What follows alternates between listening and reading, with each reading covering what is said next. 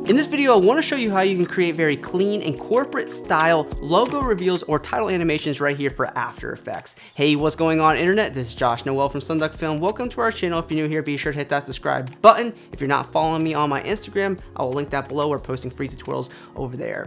As a fun historical fact, when I was first getting the motion graphics, I actually did a little bit of stuff on Fiverr, and this was one of the first gigs that I did where I did a corporate, logo reveal, and it did pretty well on Fiverr. So, I know that this type of style is wanted and it's very easy to do. So let me show you some techniques on how to pull this off. Let's get started. And before we get started, I wanted to give a quick mention to our 100 logo pack right here for After Effects.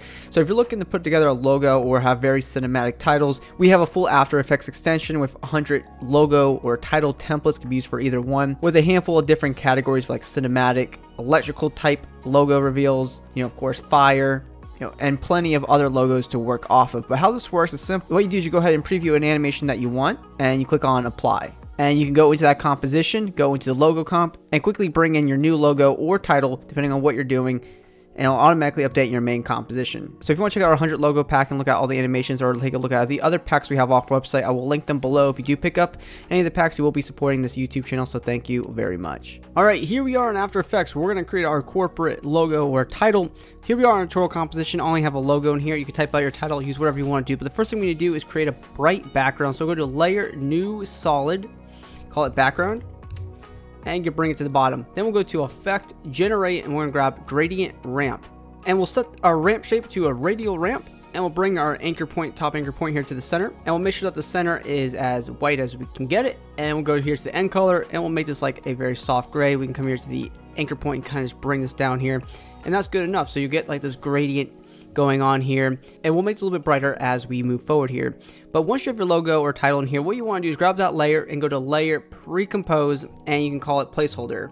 This way you can change out your logo or title later on without actually having to do much. So there's that. So the first thing we need to do is animate our placeholder here, and then we're going to make it 3D. So first thing we'll do is we'll make our placeholder a 3D object. You can toggle, switch some modes, and then there it is.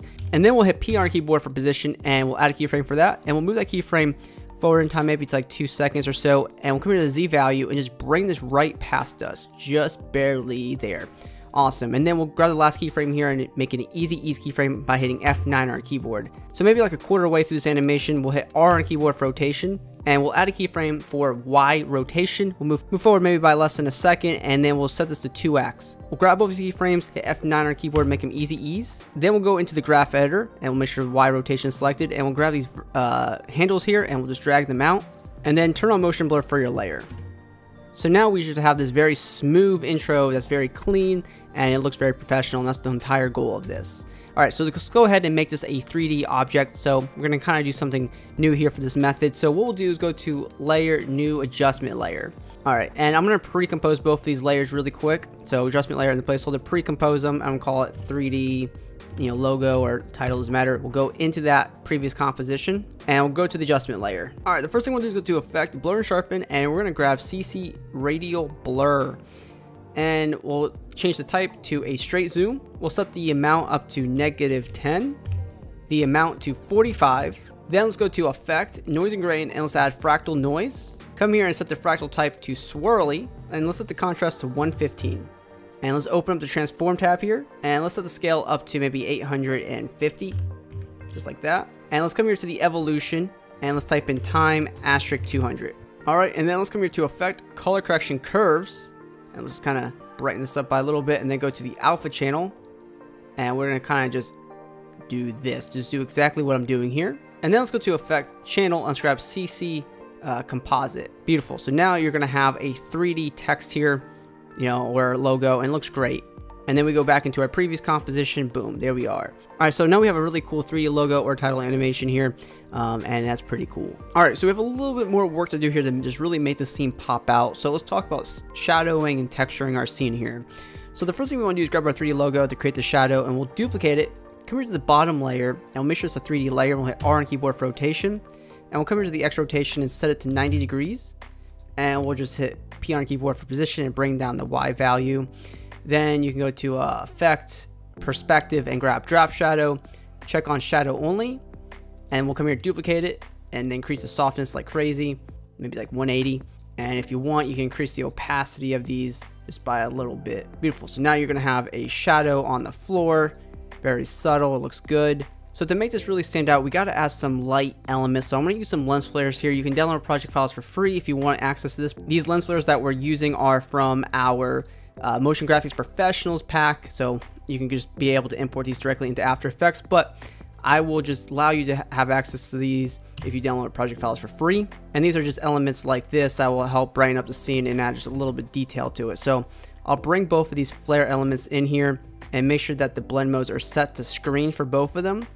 And, you know, just by adding these elements in here, you know, it helps make the scene stand out by a lot more. Now, I want to be able to give you like an option for a tagline or, you know, some other titles. So you just grab your textile tool and just type out some text. And instead of doing a pure black one, I'll make sure it's kind of like off black there a little bit. And we'll make sure that these elements are underneath the light leaks and all that. And we'll just center that up. And as this comes in, we'll just do like a slow opacity, hit T on keyboard for opacity, add a keyframe for that. Move it forward in time, and so the opacity is 0%, and that'll just fade in there. Perfect. But we want this to be moving with our titles. So what we'll do is we'll go to Layer, New, Null Object, and we'll grab our tagline, our logos, and we'll parent it to the null object. Come here to begin the timeline. We'll hit S on our keyboard for scale. We'll add a keyframe for this. Move to the end of our comp, and we'll kind of just have this scale backwards. Perfect. All right, now we're on the last stages of this, and I want to add some creative effects to this just to help make the scene pop even more, because right now it's still kind of bland. So let's grab our main logo here, which is the title, which is that one right there. We'll go to Effect, we'll grab Generate, and we're going to grab CC Light Sweep, and you'll see we'll get this nice light sweep going on here. Go to the beginning of our timeline, and we'll add a keyframe for center, move towards the end of our animation, and we can kind of just have this move over to the other side. And then what we can do is take this CC light sweep effect and we can duplicate it, and we hit U on keyboard, and we can delete the center keyframes if we want. We can move this over by a touch, and we'll go to the end of our animation and just, you know, have this over here. And you can create multiple variations of this light sweep effect to be on the logo the entire time. All right, next up, let's create another adjustment layer, and let's go to Effect, and we'll grab the noise and grain, just add a little bit of noise to this, add maybe 8%, uncheck use color noise, and let's go to Effect, color correction, and let's grab curves, and let's just create somewhat of an S curve here to darken out and brighten up the scene, kind of like this, maybe not so much. All right, awesome. And then let's create one more adjustment layer, and we'll put this right underneath those last effects. We'll go to Effect, blur and sharpen, and let's grab camera lens blur, and we'll blur out the scene to 25, and simply we'll come here, grab the ellipse tool, and we'll just come here from the center. You can hit down Control on your keyboard, kind of create an oval mask like this, set the mode to subtract, and then hit F on your keyboard for mask, feather, and you can increase this to maybe 160 or so. So as this comes, as like the logo or whatever you're working with comes in, it's going to be blurred out on the sides, and that looks really nice. So that's very beautiful. All right, and we'll create one more adjustment layer, and we'll go to Effect, Distort, and we'll grab Optics Compensation. So creative effects are key in this.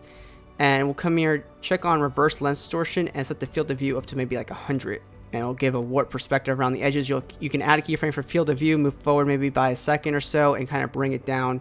So kind of minimize the effect.